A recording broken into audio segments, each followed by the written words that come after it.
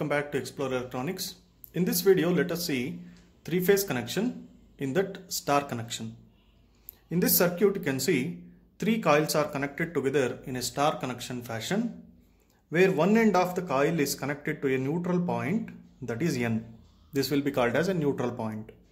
The other ends will be open, that is point A, B and C.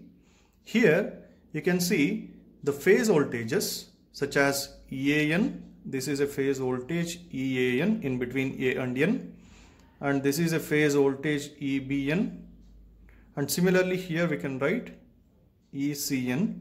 These three are the phase voltages. Similarly, we can write the line voltages here as in between A and B point, this is EAB. Similarly here it is EBC, and also in between A and C, if we write this, it is EAC. This is the line voltage. By looking at the circuit, we can see this is the current flowing through this line IA, and here IB current flows. Similarly here IC current flows. In the star connection, we can say this EAN, EBN and ECN.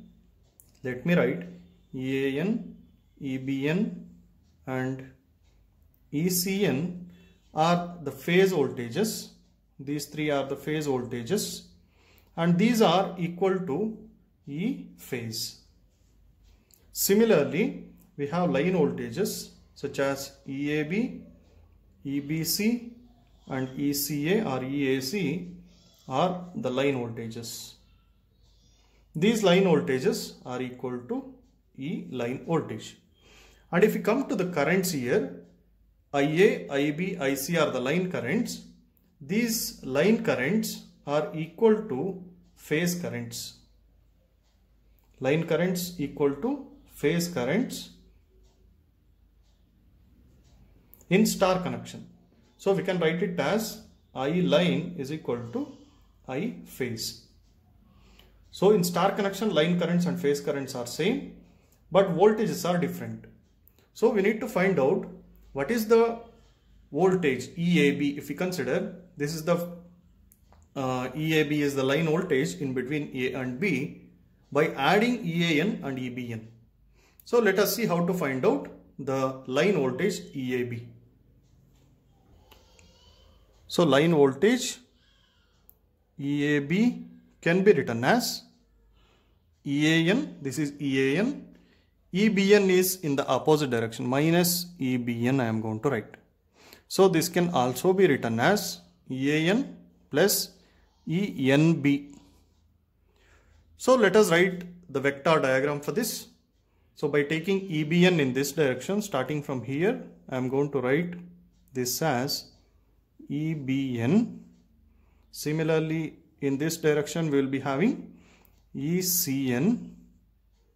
In downwards we will be having EAN. So to find out EAB, EAB is the addition of EAN as well as minus EBN. So I need to extend this back to get minus EBN. This is my minus EBN. And EAB is the addition of these two. So we are going to get the addition of these two vector with EAB here. And we know that we will be having a difference of 30 degree between these three.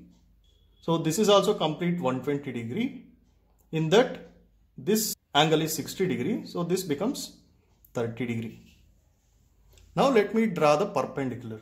So let me draw a perpendicular, that is, let me call this point as A, this point as O and this point as B.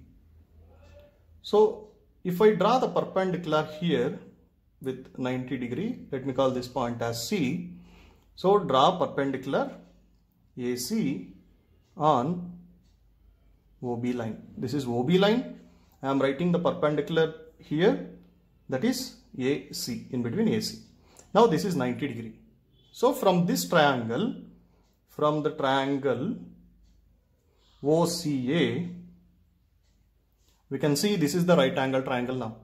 So if we apply cos 30 degree, this is 30 degree. So cos is adjacent divided by hypotenuse. Here the adjacent side is OC divided by hypotenuse, that is OA. So OC can be written as OB divided by 2. This is exactly half of OB. So OB divided by 2 divided by OA. What is OB here? OB is EAB. So it is EAB divided by 2 divided by EAN. So we can rewrite it as EAB by 2 is equal to EAN cos 30 degree. So now we can write the expression for EAB by taking this 2 to right side, 2 times EAN into cos 30 degree. We know that cos 30 is root 3 divided by 2, root 3 times 2. So I can cancel this 2. So EAB becomes EAN into root 3. What is EAB here? EAB is the line voltage. EAN is the phase voltage. So the relationship between the line voltage and the phase voltage is that, so if you take the line voltage, EL is equal to root 3 times the phase voltage. This is what we have derived for the star connection.